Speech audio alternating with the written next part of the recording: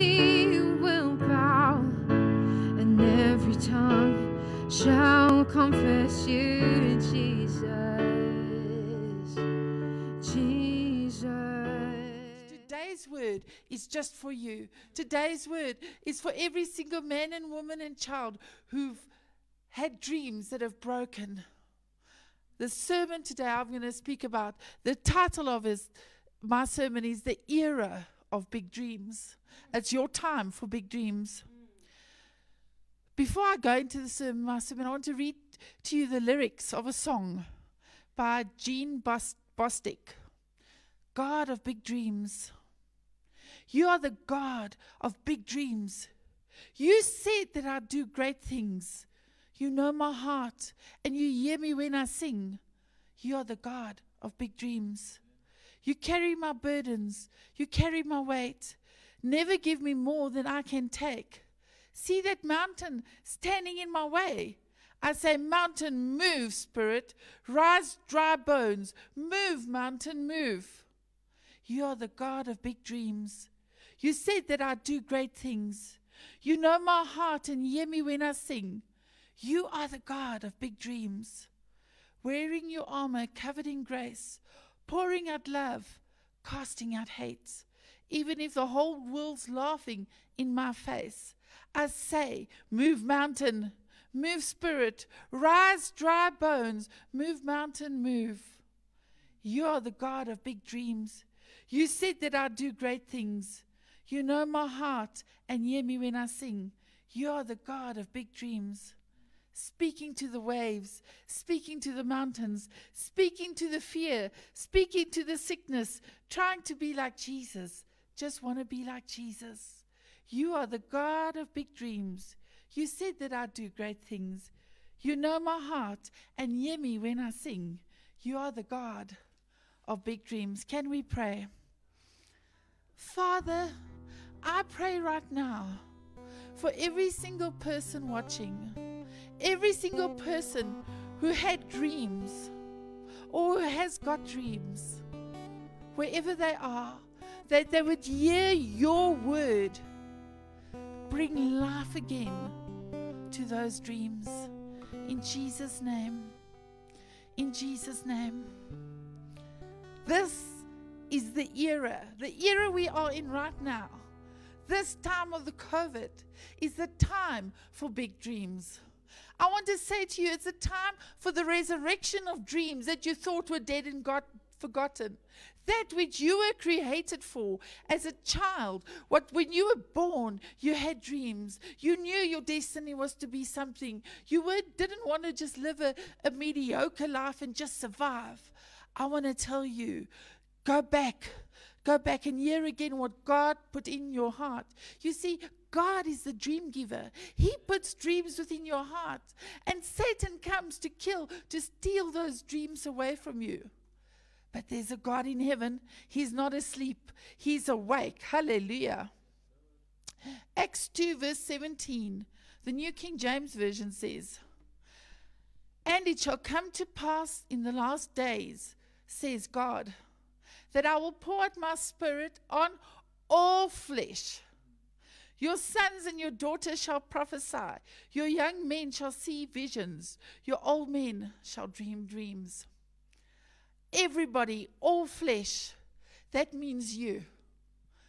Old and young, man or woman, that means you. That God promised in the last days. If I look at the world we're living in today, we need dreams. We need people that speak dreams and visions, because that is what makes the difference. Everybody speaking negative and death and moaning about economies and about the corona and about this one did this and that one did that. Let us talk different. Let us talk in visions and in dreams. Hallelujah. Hallelujah. Praise you, Jesus. What is a genuine dream of yours? What dream do you have of your life's purpose on earth? What is your life's purpose? I want to ask you again, what is your life's purpose? What is a dream that you thought you would so love to do? I want to tell you, it's not too late to begin to dream again. Let me read you a section in the Bible from Genesis about Joseph who had dreams. Joseph 37, and from verse 5 to 11 in the New King James Version. Now Joseph had a dream. One of the most powerful statements just there. Now Joseph had a dream. And he told it to his brothers, and they hated him even more. So he said to them, please hear this dream which I have dreamed. There we were, binding sheaves in the field. Then behold, my sheaf rose and also stood upright. And indeed, your sheaf stood all around and bowed down to my sheaf. And his brothers said to him, shall you indeed reign over us? Or shall you indeed have dominion over us? So they hated him even more for his dreams and for his words.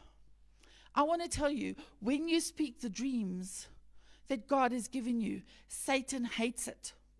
Because the Bible says, my people perish without a vision.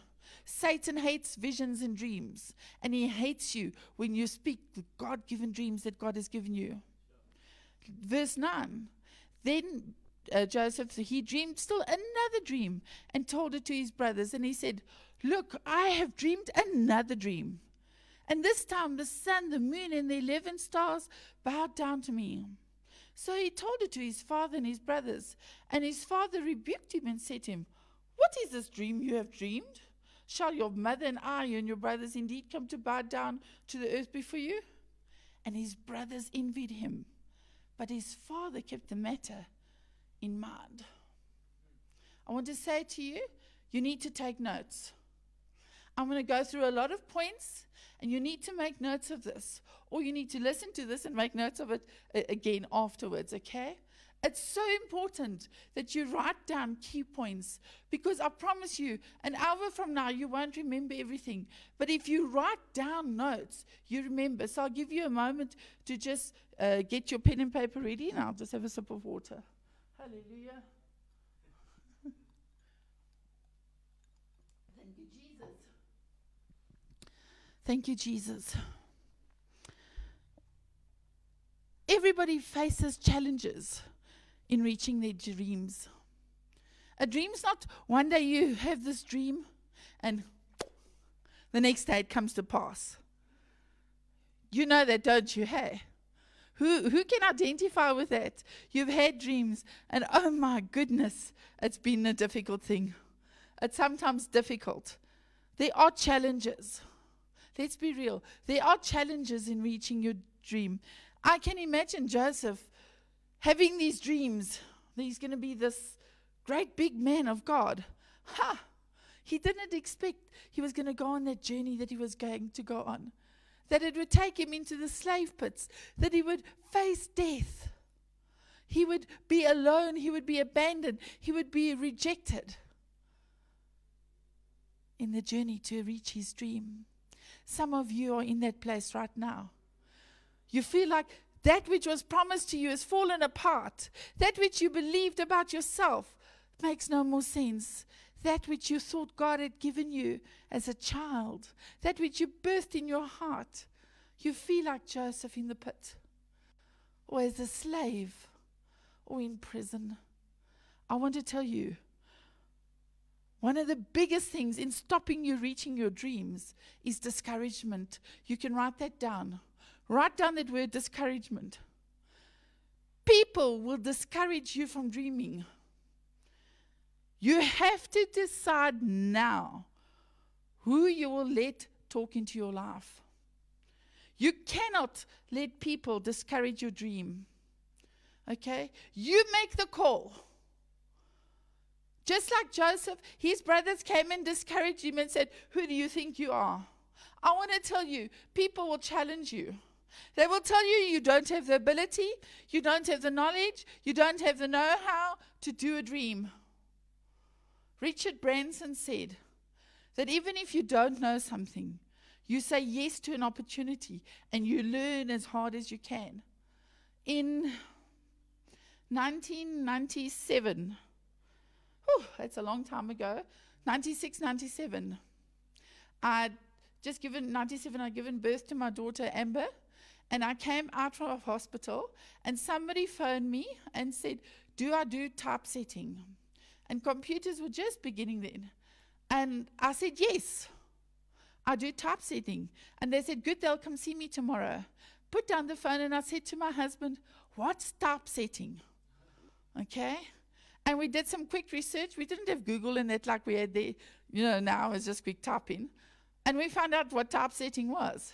So they came to see me, and I spent the next 48 hours learning how to do typesetting to send out pamphlets. And I started my first little company. I can't even, Computers Unlimited or something like that. And so I did my journey, and then I taught computers. I trained myself, and I would teach people how to work in Windows. And if they asked questions, I didn't know, I told them, we'll do today's lesson, tomorrow we'll tackle that lesson. And then I would go study it up. You see, God gave me an opportunity, and I said yes. And I worked hard. Don't be discouraged when people say you can't. Don't be discouraged. With God, anything is possible. Everything you say that God says to you to do, do. You make the way. The second thing you need a godly energy. Because we can't accomplish the dream if we don't have the energy and the tenacity to push through. You've got to ask God to give you an increase in tenacity and energy to keep doing the dream, to keep pursuing the dream. The way you get that is spending time one-on-one with God. You have to read the Word. You have to spend time with God. When you spend time alone with God, He releases divine energy into you and gives you the ability to keep going and to do the things that He's called you to do. That energy will cause your dream to come to pass. That energy, when you've spent time alone with God, that will stop discouragement in its tracks. You've got a dream. You've got a dream. The third thing, avoid negative people who spend their day moaning and groaning. There's nothing that increases discouragement like spending time with somebody that's got nothing good to say. That's a fact. And if you're the one that is always moaning and groaning, it's time to repent and say, from today onwards, I will only speak life. Surround yourself with positive people. Surround yourself with people who are dreamers and who speak vision and who have purpose. The quickest way to reach your dream is to have others who are dreamers to rub off on you. Amen. Increase your dream. Frontliners, I want to tell you now, it's time to increase your dream. Do you hear me? You've got to become a dangerous dreamer. If you want to achieve great things for God, it starts now. Become a dangerous dreamer. If your dream does not scare you, it's not from God. I want to tell you, we've had some pretty big dreams. We had dreams of what we're going to do, and it seemed like everything went against it. But we had a word from God. When you get a word from God, you have tenacity to keep going. And we had to keep going back to God. God, did you say? Is this what you promised? And God again kept His word. He doesn't change. The Bible says God does not change like shifting shadows. Has He not said it? And will He not do it? That's in James chapter 1, by the way. And then number 5, the thing you feed will be the things that grow. The thing you feed will be the thing that grows. What are you feeding? Are you feeding fear? Or are you feeding faith? Or do you have an attitude to say, I can do this? I want to tell you, if you're feeding faith, you can do anything. Jesus said you can move mountains by faith. Amen. You can do anything. Number 6, Don't be intimidated by people. Don't fear people. Be intimidated and feared by God. Rather listen to what God says. If you look in the Bible, there's so many stories of people who had great dreams and did the impossible. God would take ordinary men and women and change destinies of nations. Who's to say that's not you? Who's to say that's not you? So, what obstacles or hindrances are you facing in reaching your dreams? Think about your dreams for a minute. What is stopping you? One of the biggest things, and you can write here, number 1, offenses and unforgiveness is a major hindrance to achieving your God-given dreams and purpose. God cannot walk with you if your heart is bitter and twisted. You've got to get over it. You see, God wants to entrust you with more. But it's bitterness and unforgiveness is like a poison. So how can God put dreams and vision in you where it's going into a place of poison, where it will corrupt the dreams and vision? Yeah. Does this make sense? Yeah. Luke 17 verse 1. Jesus speaking. Then he said to his disciples, "It is impossible that no offenses should come." Jesus said it's going to happen. Offenses will come. But if you hold on to that offense, if you hold on to that forgiveness, it will strangle the life out of your dreams.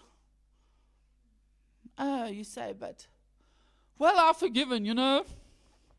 I've got it all put together. Yes. I'm good. I can do this. How do you know if you've got unforgiveness? Or if you've still got an offense? Number 1, if you keep talking to people about the situation or about the person that did you wrong. Ouch. Number 2, if you consistently blame others for your unhappiness, then you have an offense in your heart. And I just want to say, I'm not preaching at anybody specific, okay? This is the word. This is God. People blame each other. Their parents, their pastors, their family, their kids, their spouse, the church, the color of their skin, whatever, even God, for their unhappiness. The Word of God says, you have to forgive 77 times 7. How many times have you forgiven today? Well, you don't understand what they did to me way back in 1935. My husband kicked my dog. Come on. Get over yourself. Do you want to achieve your dream? Get over yourself. Ask God to forgive you for holding on to unforgiveness and grudges. Ask Him to wash that putrid negativity out of your life so that you can hold on to the new dream, the dream He imparts to you. And He will give you the ability and the energy and the purpose to accomplish your dream. Amen. Preach it. You have to turn your disappointments in life into fuel for your race. Amen. Woo. That saying is from our apostle Nikki. You have to turn your disappointments into fuel for the race. Amen. You have to. Nobody else can do it with you. Joseph did. Every time things went wrong, he got up and he said, I'm going to do this. And he chose to make the best of every situation he was in, irrespective of who had done him wrong. Turn your disappointments into fuel for the race. Take responsibility and focus. No one else is responsible for making your dreams come to pass. Only you. I cannot blame anybody. It's up to me. I have choices to make. And I've made choices this last while that is hard, it's challenging, and some days I've cried with the frustration in those choices. But I have a dream. I have a goal. I'm going to push through. Are you? You have to own your past. You have to forgive consistently. Number 8, stop making excuses and then pursue your dreams by hard work, study, and more hard work. Find out as much as what you can about what you want to do. Nothing is stopping you. You know, my dear friend, Pastor Wendy, in her 40s, she decided to do a degree. And I respect her, and she's got her degree. Took time, but she got it. My mother-in-law, in her 40s, she's now 80-odd, she started studying and furthering herself with social work. And eventually she became director for Child Welfare South Africa. What is stopping you? And she was a single mom. Her husband had died. She had 4 children. What is stopping you? Nothing. Nothing is stopping you except yourself. Amen.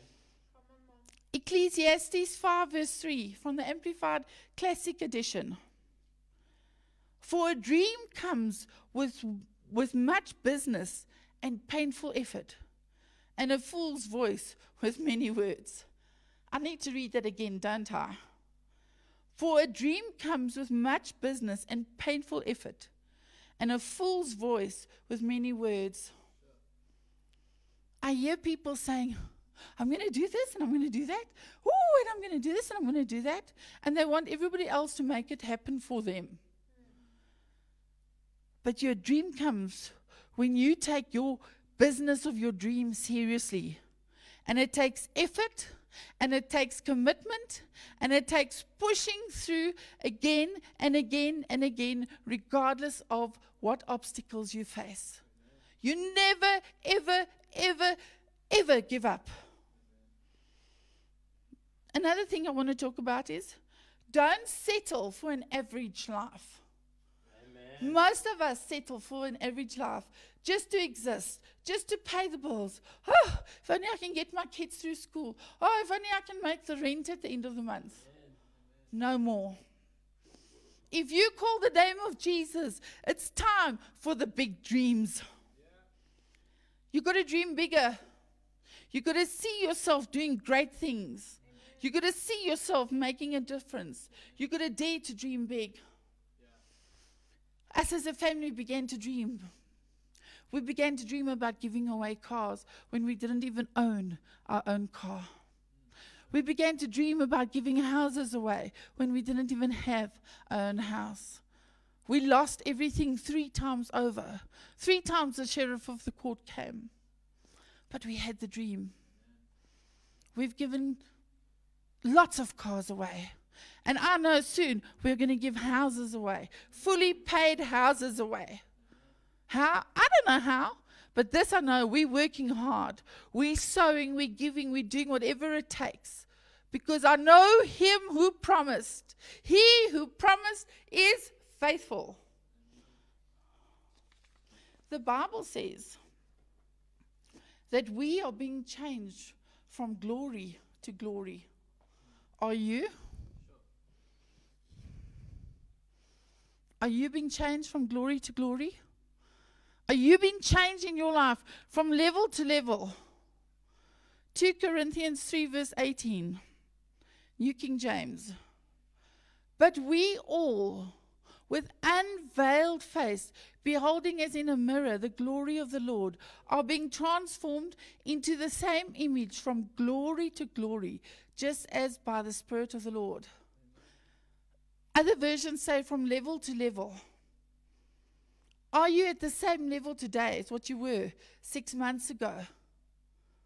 What have you done to pursue God for new levels? What have you done to pursue God for new dreams?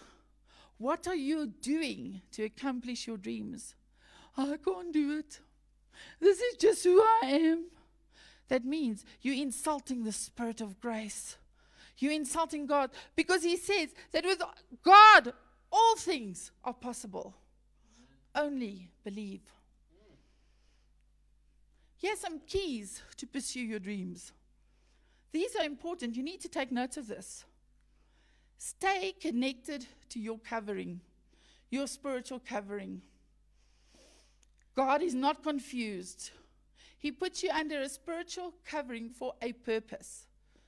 They are often the key and the catalyst to you reaching your dreams. I want to say to you as well, don't trade in your spiritual parents for anything in the world. Stick to them. Amen. Never give up. Even when you are cross or offended, stay faithful. The Bible says God does not change like shifting shadows. God's not confused. We have people come to us and say, oh, God says, you my spiritual parents, I'm here to serve you. And then next week they disappear and now what? Oh, no. Joseph down the road is now my spiritual parent. Or, no, we're going to do it our own way. Hello? Either God's confused or you are not hearing God's word. Okay? God has principles He's put in place. And one of them is spiritual parents. Stick with your spiritual parents. Get over yourself if you're cross or offended. Thank God for their protection. Thank God for correction. A wise man receives correction. And you know, for you to accomplish your dreams, you've got to be a wise man. Amen? Don't burn your bridges. Always be courteous and thankful. Thank people with a humble heart for when they help you or when they do things for you, no matter what. Honor and be thankful to those who have helped you so far on your journey, as unto God. Life has a funny way of you needing those very people again for your next stepping stone or into your next level.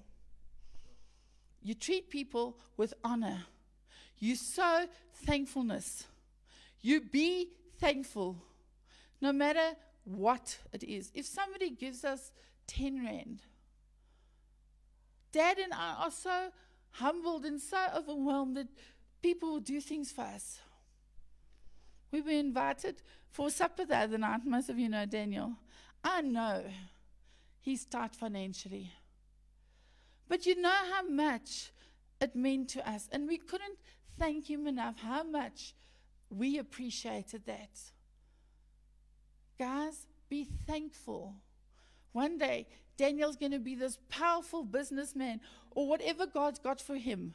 And we might need his help or his input or his wisdom. You honor people.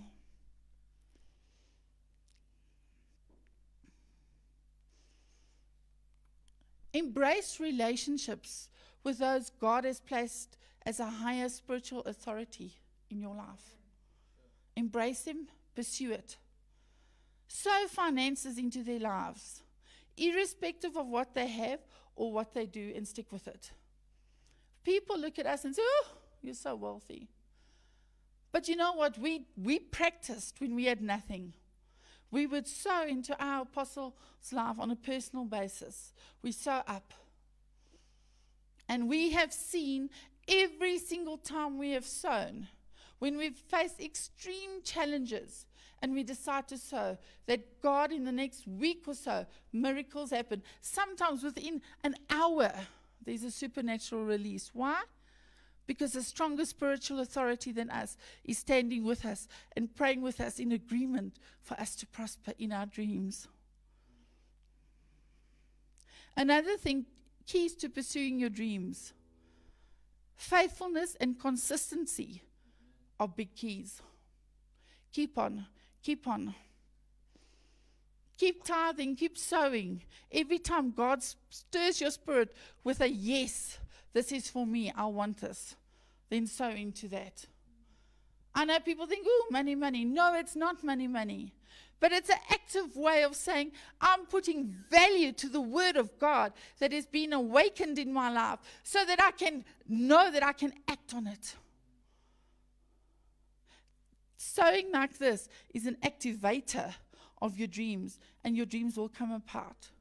We live it. We do it. And then the last thing, write the dream. Habakkuk 2:2, the New King James Version says, Then the Lord answered me and said, Write the vision and make it plain on tablets, that he may run who reads it. We know that. But listen to this version. Habakkuk 2:2, the Amplified Classic Edition. And the Lord answered me and said, Write the vision and engrave it so plainly upon tablets that everyone who passes will be able to read it easily and quickly as he hastens by. Write down a simple vision. You can put all the details in, but narrow it down so that somebody that walks past can just read it as they go past. And it makes sense. So that when you wake up in the morning, it's stuck on your mirror and you can read it and speak it. When you go to your bathroom and you close your toilet door, the vision is stuck up there. You can read it and speak it. When you make yourself your slice of bread for breakfast, stick it on your bread bin. You can read it and speak it. In 1993, I was working for internal auditing. I think it was 93 for the government, and all government posts were frozen, and my husband got a transfer to Knysna, and I was in Port Elizabeth. And I prayed, and God said, will you trust me? And I said, yes, Lord, I would. So he gave me a scripture, and I wrote it up, and I stuck it on my office. And everybody who came in first laughed, and they said, this is impossible, you will never get a post. All government posts are frozen. Well, the week before we moved, I was phoned by a completely different department of the government. We had no experience. And they said, the person doing that job has something had happened to them, and they need somebody to step in and do their job. I said, yes, I'll do it. I started the next week. Don't tell me that the word of God is not powerful.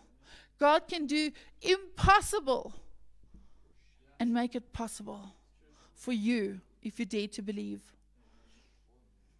Write the dream and set date goals where you can see it.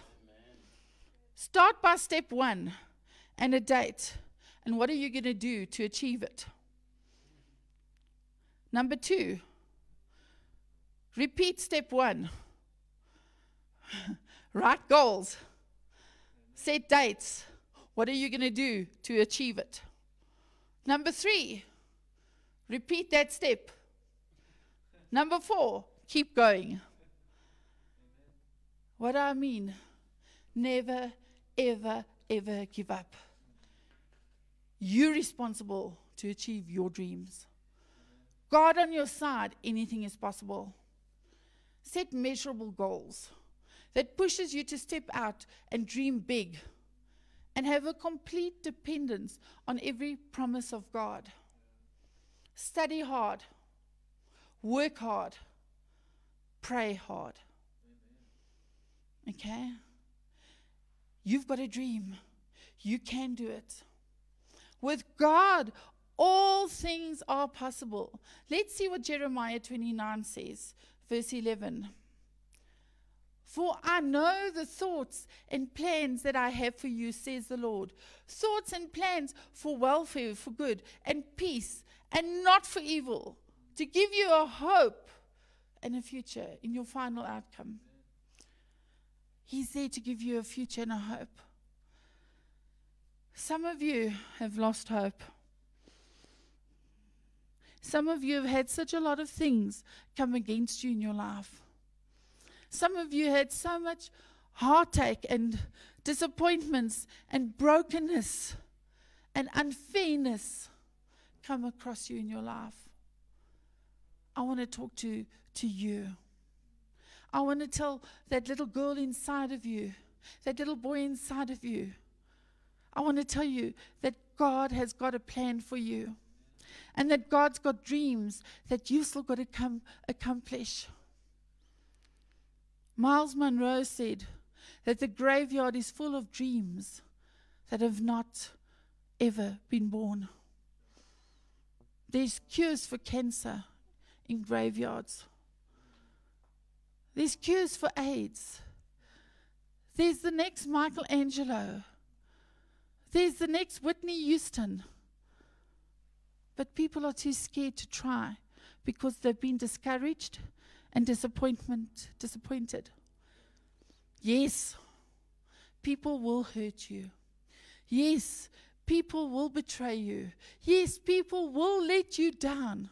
But there's a God in heaven that says, I want to do good for you with all of my heart and with all of my soul. So if you get a hold of God and you allow His love to permeate your life, you can achieve your greatest dreams ever. It's not over. It's never too late. Never, ever, ever.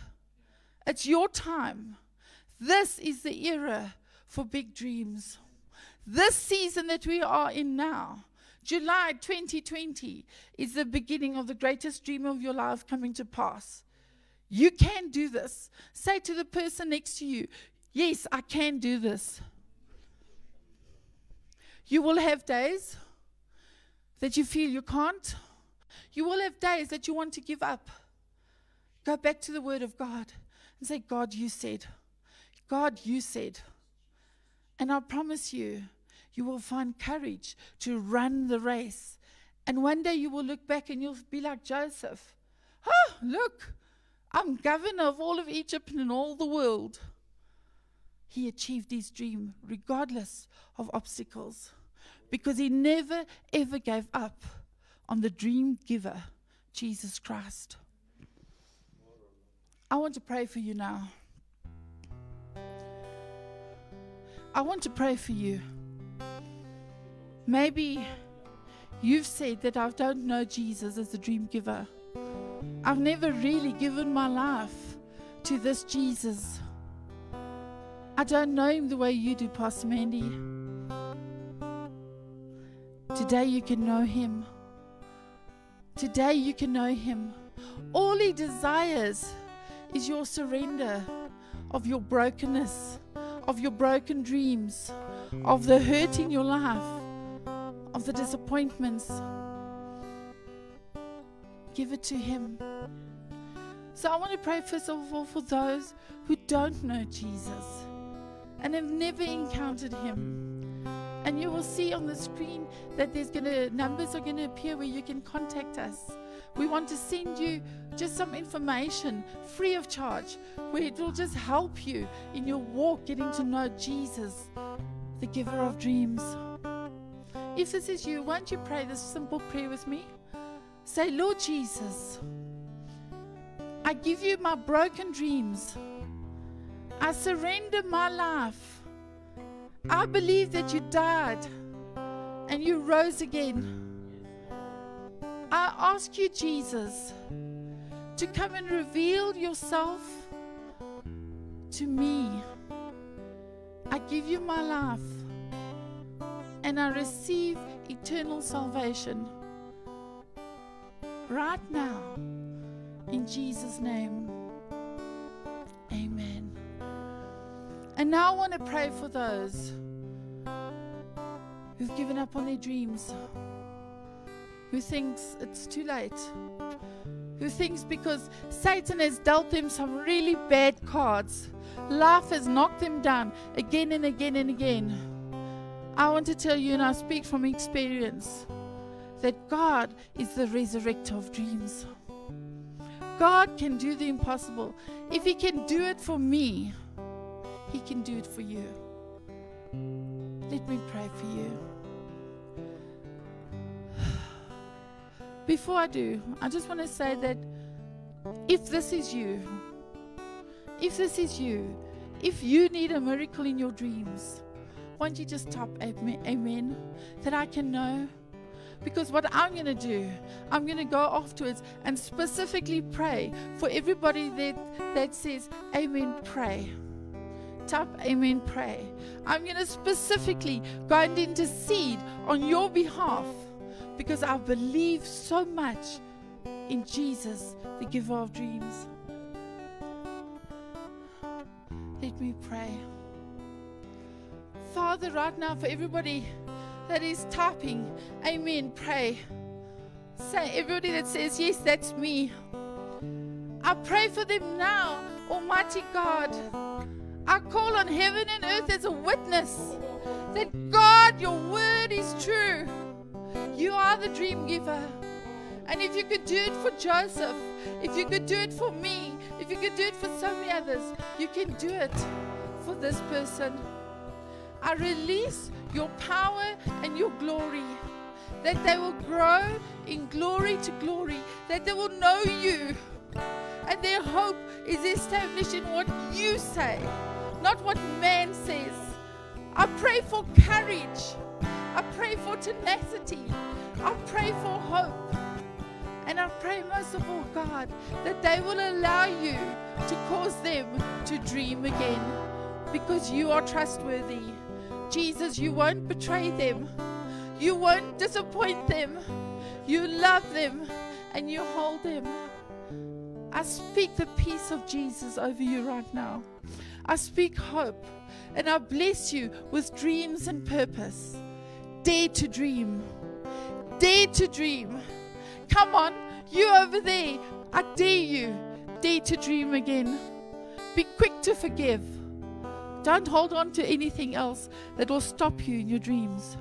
Pursue Jesus Christ, and He will do it. You have just walked into the era of big dreams. In Jesus' name, amen. Bye-bye, folks. You